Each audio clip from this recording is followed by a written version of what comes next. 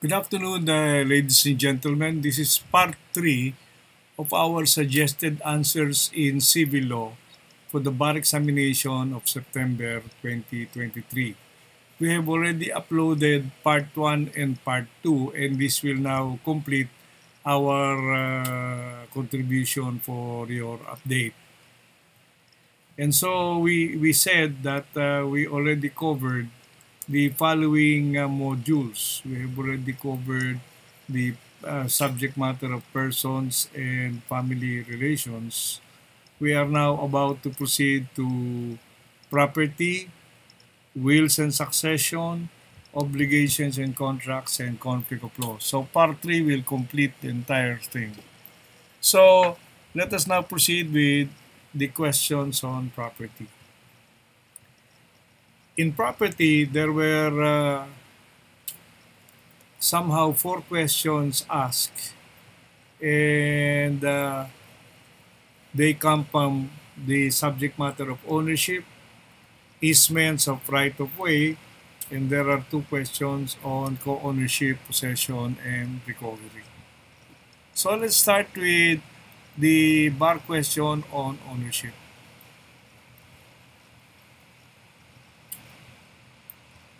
The bar question in ownership, problem number 11, deals with donations under the atmosphere of concubinage. The problem reads, Alejandro was a married airline executive who had a clandestine love affair with a pilot, Francisca. 6 years later, Francisca ended the affair amicably because she wanted to get married herself and start a family. She soon met David, another pilot, and they got engaged. On the occasion of the impending nuptials of Francisca and David, Alejandro, feeling nostalgic and generous, donated a valuable painting, exclusively his own and not conjugal, to Francisca. Upon learning of the donation, the wife of Alejandro, who knew of the romantic past between the two, filed a complaint to have the donation nullified. Is the donation valid, void, or voidable? Explain your answer. Our suggested answer: the donation is valid because Alejandro donated his exclusive property to Francisca at that time that they no longer have a relationship of concubinage. Donations are void for those made between persons who were guilty of adultery or concubinage at the time of the donation. Guilt of the donor and donee may be proved by preponderance of evidence in the same action. This is provided in Article 739, Chapter 2 of the New Civil Code of persons who may give or receive donations. So that essentially covers the subject matter of ownership. Oh, I'm sorry. Okay, and so that's it. So we now go to another interesting question, and it has something to do with easements of right of way under property.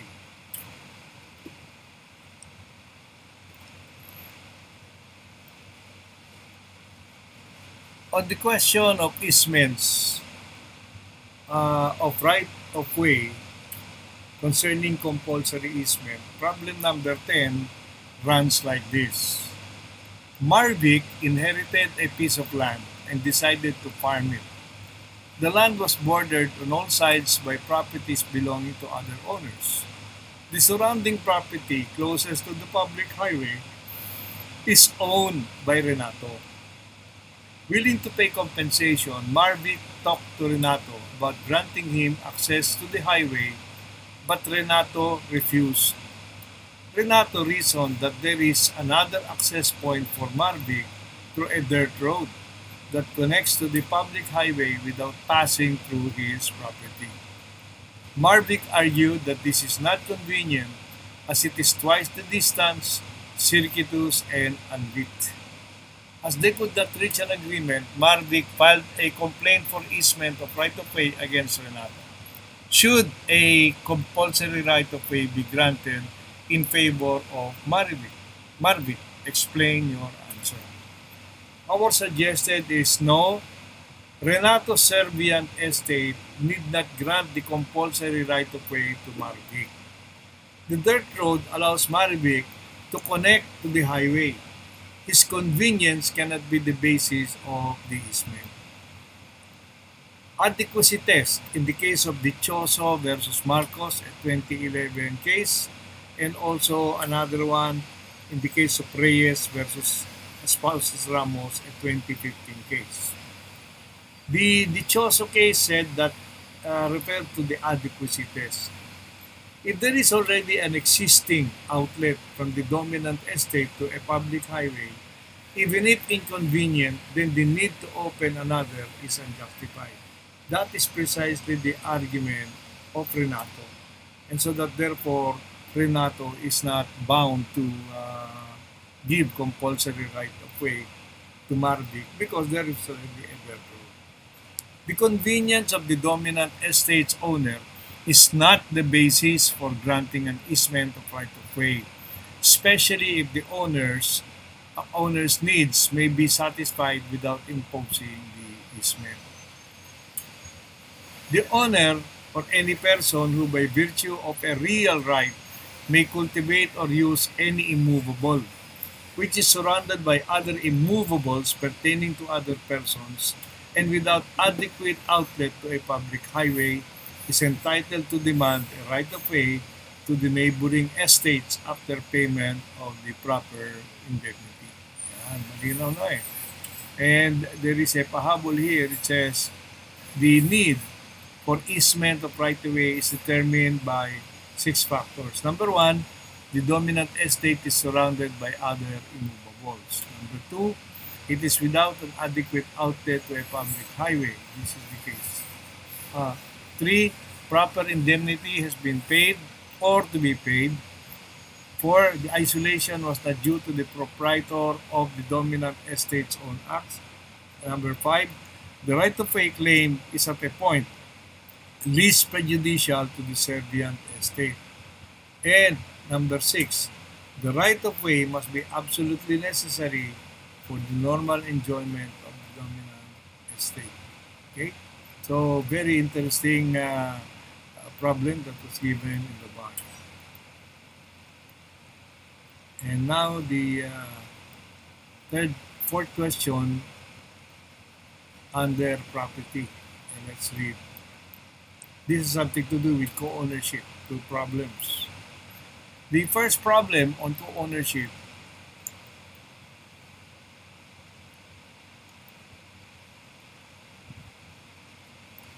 has something to do with the share in the benefits of the co-ownership. So let's take a look at problem number 8. Nicolo and his girlfriend Mayan were classmates in medical school. When they finished their studies and started earning, they decided to invest in a condominium unit together which they hoped to lease out. Since Nicolo came from a rich family and is still receiving an allowance from his parents, the couple decided that Nicolo would shell out 2/3 or 10 million of the 15 million purchase price, while Mayan would contribute 1/3 or 5 million. They asked a mutual friend who was a law student to draw up a contract which reflected the mentioned interests. The contract also had a provision that their shares in the benefits as well as the charges affecting the property would be equal. They then found a long-term tenant who rented the property at 30,000 pesos per month. Unfortunately, Nicolo and Mayan broke up and are now quarreling over their respective shares in the rental income. Nicolo insists that he should get 20,000 or 2/3 of the monthly income, while Mayan claims that it should be 15,000 each. Who is correct? Explain your answer. Our suggested answer, Nicolo is correct that their share in the co-ownership income shall be in proportion to their contributions. Nicolo gets 2/3 share for his 10 million capital contribution, while Mayan receives 1/3 for her 5 million capital contribution. The contract provision on equal sharing in the benefits is void for being contrary to the proportionate sharing that govern co-ownership. And under Article 485, it reads, the share of the co-owners in the benefits as well as in the charges shall be proportional to their respective interests. Any stipulation in a contract to the contrary shall be void. The portions belonging to the co-owners in a co-ownership shall be presumed equal unless the contrary is proved. Okay, so that's one problem in co-ownership. The second problem in co-ownership has something to do with the co-ownership resulting from property that was inherited. And this is problem number 9. Lani and Rufino died leaving 4 children, 2 of whom are Arturo and Bugoy. The heirs signed a document selling half of the property to their parents, to their friend Honorato. One of the remaining quarters was occupied by Ildefonso and Bienvenido, the children of Arturo, while the other quarter was sold by Bugoy to the spouses Cruz by virtue of a deed of sale. Shortly after, the spouses Cruz filed an ejectment case against Ildefonso and Bienvenido for the 1/4 portion of the subject property that they purchased. On the other hand, Bienvenido filed a complaint for recovery of ownership, quieting of title, and annulment of deed of sale against the spouses Cruz. He alleged that the deed of sale is void, since Bugoy is not the true and real owner of the subject property, which originally belonged to the estate of Rufino. On the other hand, the spouses Cruz argued that Bienvenido availed of the wrong remedy and claimed that the heirs had already agreed to divide the property among themselves when they allowed a portion of the property to be occupied by the heirs of Arturo. Will the complaint of Bienvenido prosper?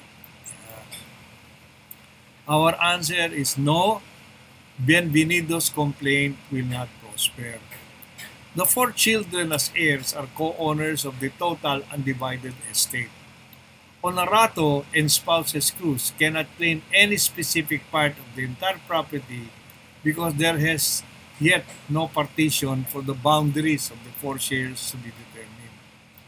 They vote only the successional rights of the heirs. Take note that, successional rights. Not being an heir like his father, Bienvenido cannot exercise any right to take action concerning the undivided estate. The fact that the co-owners allowed Arturo through his sons to use the undivided estate did not amount to partition. And continuing now, it says, unless there is a partition of the estate of the deceased, either extrajudicially or by court order, a co-heir cannot validly claim title to a specific portion of the estate and send the same. Actually, siguro sell the same.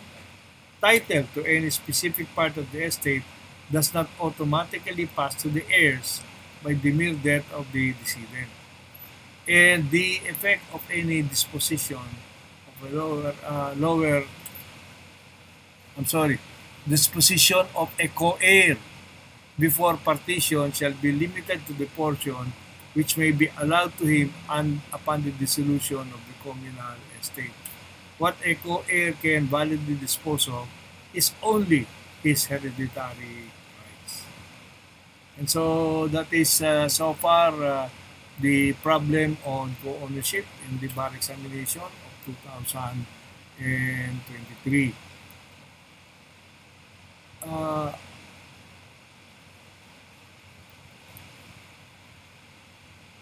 Essentially, the 4 problems in property have already been covered. And so, I'm sorry to show this. This is not supposed to be the subject matter Well, let's take a look. Let's go back to our main schedule, which is now showing the third category that we need to go through: wills and succession. So in wills and succession, let's take a look at what the bar problem gave us. There are two questions on wills and succession. The first one has something to do with testamentary succession, and the second one is the intestate succession. In testamentary succession, the problem runs like this. It has something to do with the legitim of the surviving spouse. Problem number 12. The problem reads, Cora, who was married to Wenceslao, executed a last will and testament where she gave all of her exclusive properties to her niece, Alma. Cora later died without issue. Wenceslao subsequently opposed the probate of her will on the ground that he was deprived of his legitim. Is Wenceslao correct? Explain your answer. Yes, Wenceslao is correct.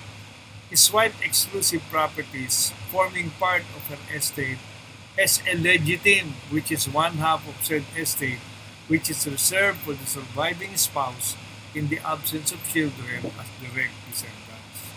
Cora's remaining asset after her husband's legitim is the free portion which she can give away to her niece Alma. If the only survivor is the widow or widower, she or he shall be entitled to one half of the hereditary estate of the deceased spouse, and the testator may freely dispose of the other half. Wenceslao, as the surviving spouse, receives one half of wife Cora's exclusive property as his legitim. Miss Alma receives the remaining one half free portion as the named beneficiary in Alma's will, decided in the case of Article 900, Section 5, Chapter 2 of the new Civil Code. And at the time, while the description is very encouraging, the point of the matter is that the husband cannot deprive of his own share of the legitim. So that is what is the essence of this particular. The next problem on wills and succession has something to do with intestate succession. No testament, no last will and testament. And let's find out what is the interesting issue here. It has something to do with the legitim to the illegitimate child on the grandparents or ascendants estate. Let's take a look at problem number 13. Very interesting. Felicia and Rocky met at a training convention and subsequently became lovers. They had children named Enrico and Euris. One night, on his way home, Rocky met his aunt when his car collided with a speeding 15-wheeler truck along C5. A year later, the father of Rocky, Hilario, suffered a brain aneurysm and died. In the settlement of the estate of Hilario, Enrico and Euris claimed an interest in the estate of their grandfather. They argued that as the biological children of Rocky, they are entitled to inherit from their parents by right of representation. The legitimate heirs of Hilario vehemently opposed the claim on the ground that Enrico and Euris are barred from hearing from the ascendants of barred from inheriting, not hearing, from inheriting from the ascendants of Rocky. Are the legitimate heirs of Hilario correct? Explain your answer. Our suggested answer is no. The legitimate heirs of Hilario are not correct. Hilario's illegitimate children, Enrico and Ruiz, are entitled to inherit by right of representation. their share from their grandfather Hilario's free portion is one half of each Rocky's child coming from the free portion. Okay. The family code recognizes only legitimate and illegitimate children. Children can inherit from their ascendant by way of representation, which their parent, uh, when their parent dies ahead. The legitimate of the legitimate children consists of one half of the ascendant's estate, kasi that will be what would go to their father, and they're representing their father. The free portion answers for the legitimate of the illegitimate children computed at one half of the share of the legitimate child. So, if one half of the parents' properties or estate were to be given to the to the grandchildren, the grandchildren should include the illegitimate children. And the way they will partition it is the entire one half will go to the legitimate children, and if they are 4, they divide that property by 4. Let's say for the sake of argument, you get 400 square meters there with some land. And so that therefore, it would be very beneficial for you, since you're settling here in the Philippines on your retirement, and your other brothers and sisters are not. So you say, it is convenient for me to take over that particular property. So the legitimate of the legitimate children consists of one half of the ascendant's estate. The free portion answers for the legitimate of the illegitimate children, computed at one half of the share of a legitimate child. The legitimate of each legitimate child shall consist of one half of the legitimate of a legitimate child under Article 176 as amended. In the legitimate of the illegitimate children shall be 4/5 of the legitimate of an acknowledged natural child, which is one half of the legitimate of each of the legitimate children or descendants. Let me cut this short by saying that in the case of Daniel Rivera versus Flora Villanueva, it was already explained that somewhere the kind of partition would be one half of the total estate would go to the legitimate children. And then it will be pre-computed how much is one half of the share of each. And out of that, the law is saying that you will, if you're really an illegitimate child, you get 4/5 of the one half. However, that particular concept does not anymore work under the family code, because the family code already eliminated the subgroupings of natural children. They were just called to be illegitimate children, and we would enjoy the consequences of that. Well, that covers our two problems in wills and succession. So it's time for us to go back to our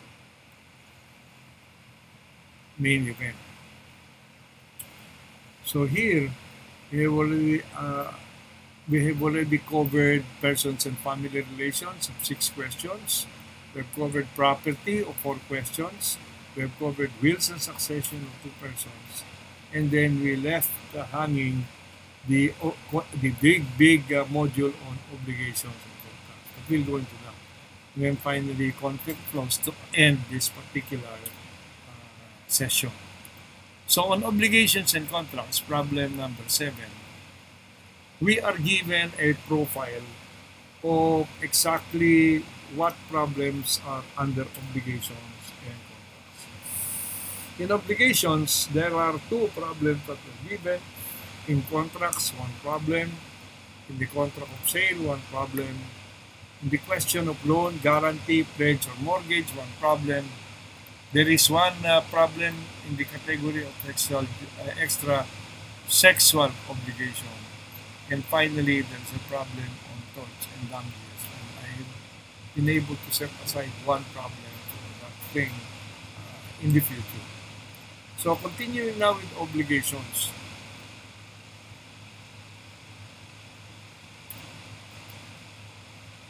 The first topic under under number 14 would be the need to demand on an obligation that was already dated.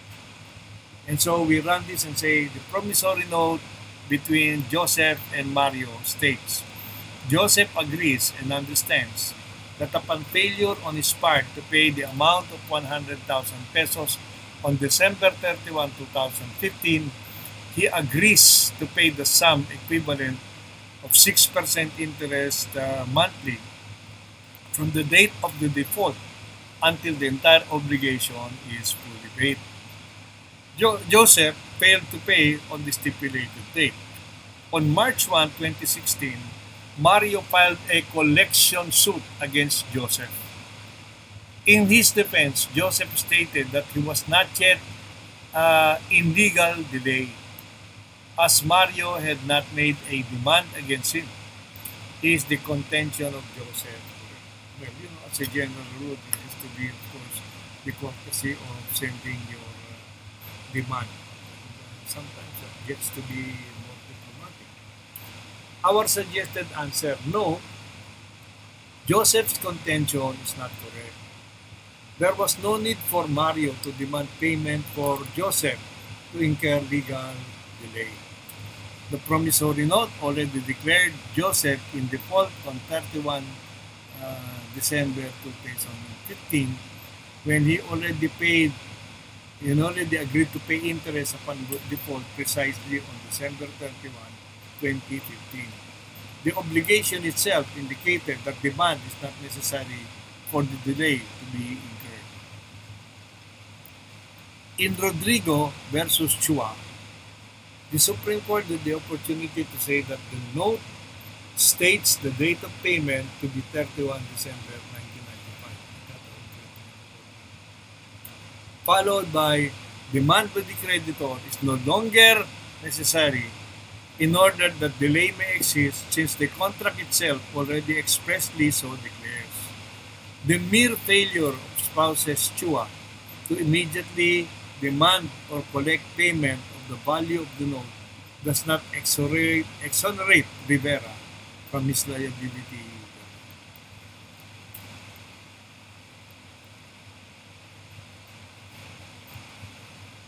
And this is now under problem number 4. These are additional footnotes from the Supreme Court. It says, those obliged to deliver or to do something incurred in delay from the time the obligee judicially or extrajudicially demands from them the fulfillment of their obligation.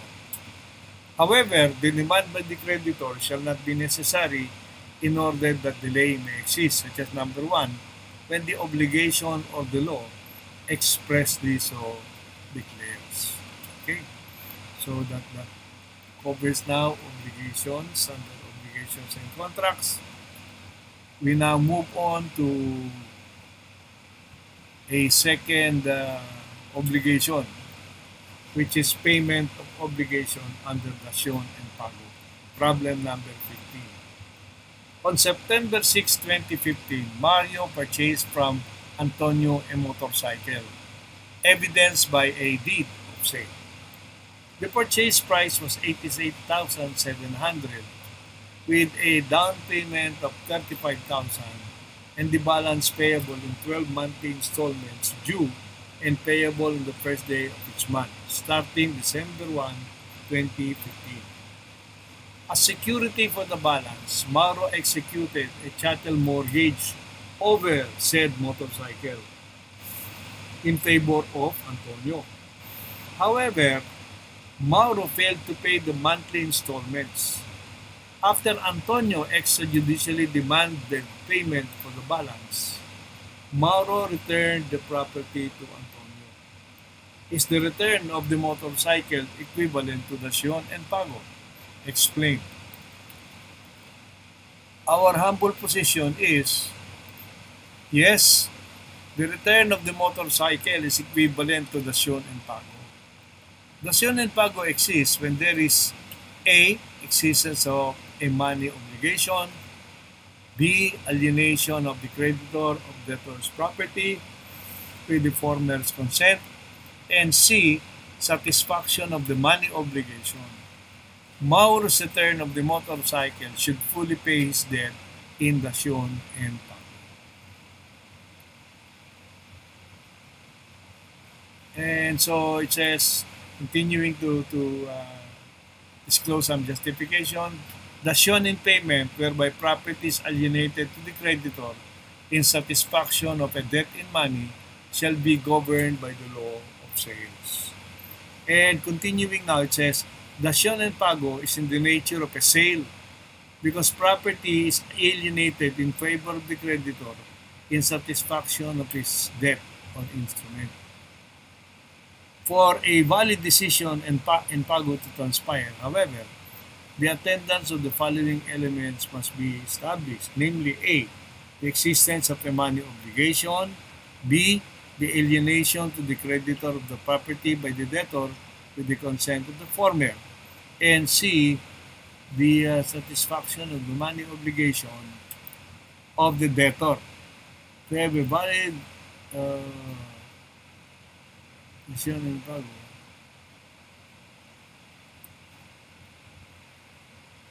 To have a valid dasyon and pago, therefore, the alienation of property must fully extinguish the debt.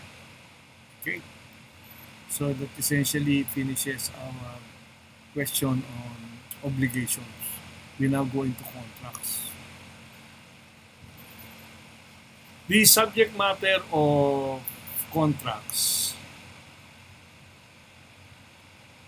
address the terminology of stipulation for outreach on a contract of lease. Let us take a look at the problem number 16, very short, but and if the examinee knows what is stipulation for outreach, okay na. So the problem reads, Nardo leased a house and lot from Jericho. Subsequently, Nardo subleased this property to Paquito. The contract of sublease contained a stipulation to the effect that the rental payment must be the rental payment to Paquito should be paid directly to Jericho, the principal. Now, is this stipulation for outreach? Our answer is no. This is not a stipulation for outreach. The contracting parties, Nardo and Paquito, did not encounter a favor upon Jericho, the third person, but this situation is merely incidental benefit to the sublease agreement. Okay. Further, Jericho, as the third person, did not communicate his acceptance to Nardo. Neither Nardo or Paquito is third person Jericho's legal representative with authority from either Nardo or Paquito. So let us now close our deal here so we can now proceed to the subject matter of sale.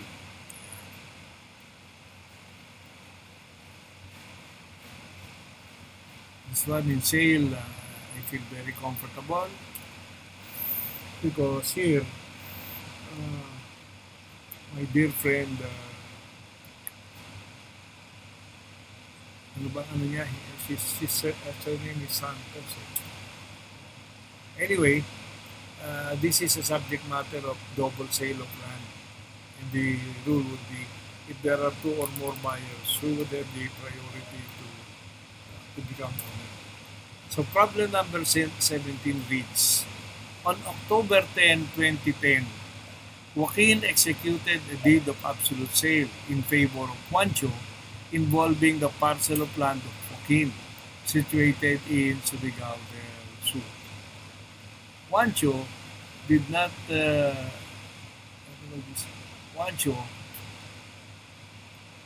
not register the deed of absolute sale with the register of deeds of Surigao del Norte. On October 30, 2010, Joaquin also executed another deed of absolute sale over the property in favor of Martina who had no knowledge of the prior sale between Joaquin and Juancho. Neither Juancho nor Martina took possession of the parcel of land subject of the two sales. However, after learning of the October 10, 2010 sale, Marina immediately caused the registration of her October 30, 2010 deed of absolute sale. The only reason that Martina did not fully question the situation was because she can register naman. So Martina immediately caused the registration of her October 30, 2010 deed of absolute sale with the register of deeds of Surigao del Sur. Sabi niya, naisahan kita. Will Martina be able to invoke the principle first in time, stronger in right as against Juancho? Discuss. Our suggested answer is no. Martina cannot invoke the principle first in time, stronger in right as against Juancho. She was not in good faith when she received her purchase in the registry of property. She already knows about the first sale to Juancho when she recorded her purchase. The law provides that the double sale of removables transfer ownership to, number one, the first registrant in good faith. Second, then the first possessor in good faith. And third, finally, the buyer who in good faith presents the oldest title.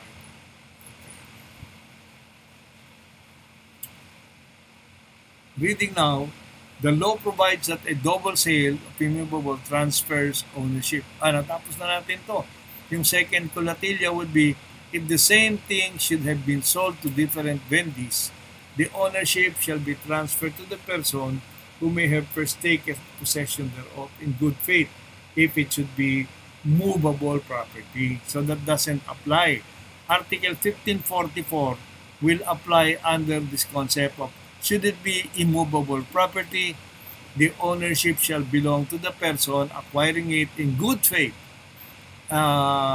First recorded it in the registry of property. And second, should there be no question on good faith, the ownership shall pertain to the person who in good faith was first in the possession and in his absence releasing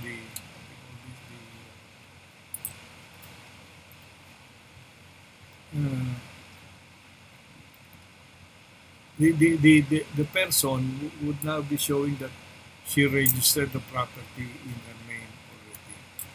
Okay. So that would complete the subject matter on sale, a double sale. That still allows us to look at the question, one question on loan, guarantee, pledge, or mortgage.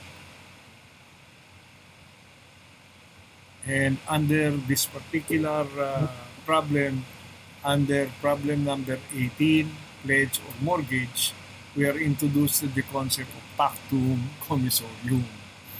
Pactum commissorium, Ibrahim borrowed money from Fidel as evidenced by a loan agreement. Ibrahim used as collateral for the loan his parcel of land situated in Maria Luisa Estate Park in Cebu City.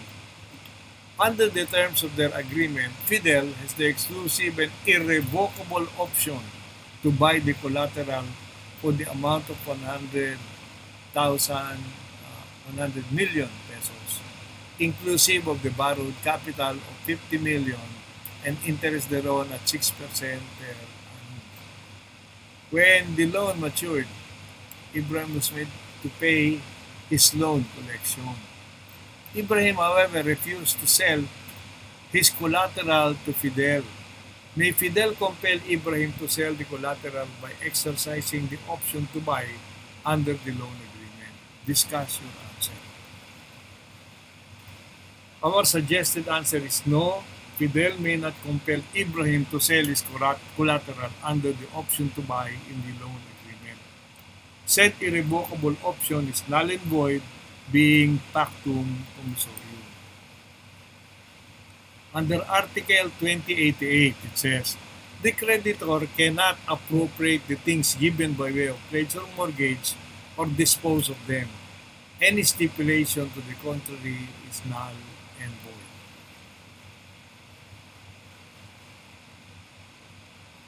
And it continues to read now. In the case of spouses Roberto and Adelaida Pen versus Ana Indisa Puglian. So, on this portion, we read now, the elements of pactum commissorium are that there should be a pledge or mortgage wherein property is pledged or mortgaged by way of security for the payment of the principal obligation. B, that there should be a stipulation for an automatic appropriation by the creditor of the thing pledged or mortgage in the event of non-payment of the principal obligation within the same stipulated period. Now, there is an additional note here from one of the students. It says, the authorization for Adelaida to appropriate the property subject of the mortgage upon Lida's state. Bihira naman. Ito. May authorization na kunan na niya yung property na naka-mortgage hindi makabayad. It says, the haste with which the transfer of property was paid upon the default or the haste with which the transfer of property was made upon the default by Linda on her obligation and the eventual transfer of the property in a manner not in the form of a valid discussion and pago ultimately confirms the nature of the transaction as a pactum commissorium. Okay, so that is how the whole thing works now.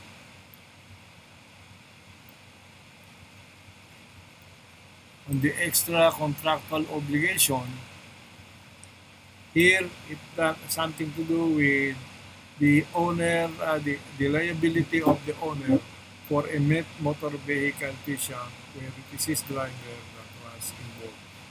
So problem number 19 reads, Luna owns a passenger bus driven by her employee Tomas. One day, the passenger bus collided with a car driven by Graciano. Graciano then filed a complaint for damages based on quasi-delict as a lay person.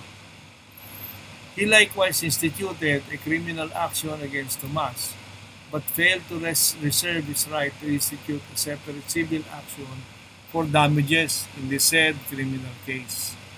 Luna filed a motion with the trial court for the deferment of trial, arguing that Tomas must have been impleaded in the civil case because he committed the negligent act that caused damage to Graciano. Is Luna correct? Our suggested answer is no, Luna is not correct. As Tomas' employer, Luna is solely liable for the damages his employer driver Tomas caused. The civil action versus Luna can proceed. And the clinching argument is employers shall be liable for the damages caused by their employees acting within the scope of their assigned task. And it reads now, in motor vehicle mishaps, the owner is solidarily liable with his driver if the former who was in the vehicle could have, by the use of the due diligence, prevented the misfortune. But Luna, the owner, was not in the motorcycle, so he does not absorb the obligation arising from the carelessness or recklessness of his driver. So he becomes solely liable as an employer for the damage which Tomas, the employee, committed. Luna, as the registered owner of the bus, is the employer of the tortfeasor driver Tomas. She is primarily and solely liable for the court tort committed by driver Tomas under the principle of what? Somewhere. Under the principle of pater familias, Luna is liable for failure to exercise due care and vigilance over the goods of one subordinates to prevent damage or injury to another. So here is Article 2176, 2180, and 2144, and these are relatively new rules in the class. So finally, if we're done with extra contractual obligations, we now go to torts and damages. In torts and damages, the problem zeroed in on funeral expenses of the victim. So problem 20, the last problem, reads like this. Rene and Sebastian, who are bitter enemies, engage in a gunfight. In the ensuing battle, Rene killed Sebastian with a shot to the head. In the criminal case for murder filed against Rene, the heirs of Sebastian failed to establish funeral expenses to wither damages.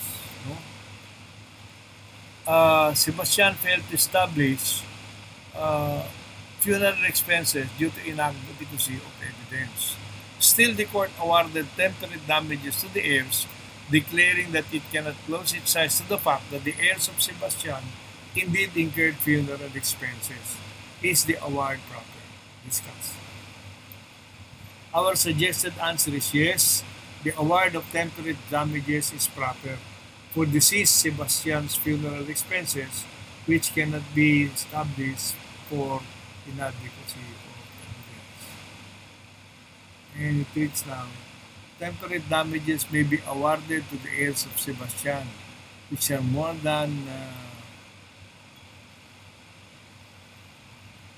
a person who committed to I'm sorry, I would erase this one because it doesn't get to be relevant to the subject matter. I was just getting lost. And so that completes obligations and contracts under civil law. And therefore, the remaining subject matter is that single problem on conflict clause. And that happens to be problem number 1 and looks very interesting. Here, the subject matter is child support in a foreign divorce, where the nationality theory is matched with a penal law in the Philippines. Problem 1 reads, Christopher, a citizen of the United States, married Lila, a Filipino in Dallas, Texas. Their marriage was later terminated by a divorce decree issued by a U.S. court. At the time their child Amado was only 18 months old, Lila and Christopher returned to the Philippines and settled in El Nido. Christopher allegedly promised to give support to Amado in the amount of $1,000 per month, but he never did. Subsequently, Christopher also settled in Cebu, where he cohabited with another Filipino woman. When Lila learned of the whereabouts of Christopher, she filed a complaint against him for violation of the anti-violence against women and children. And for this violation, she asked her cousin to handle the particular case. The proposed answer is yes, Lila is correct that Christopher, as Amado's legitimate father, needs to support his legitimate child. The law on anti-violence against women and children, a prohibitive law, concerning persons, their acts or property, and those which have for their object public order, public policy, and good customs shall not be rendered ineffective by laws or judgments promulgated or by determinations or conventions agreed upon in a foreign country. When the foreign law, judgment, or contract is contrary to a sound and established public policy of the forum, the said foreign law, judgment, or order shall not be applied. Continuing now. U.S. citizen Christopher cannot be protected under the nationality theory because his failure to support his child becomes a criminal act which his foreign law cannot defeat before Philippine courts. This is a decided case of Norma L. del Socorro versus Ernest Johann Brickman van Wilson, a 2014 decision. So that should essentially end our discussion on civil law. So that would now comprise the entire 20 problems in civil law as already highlighted. So we would like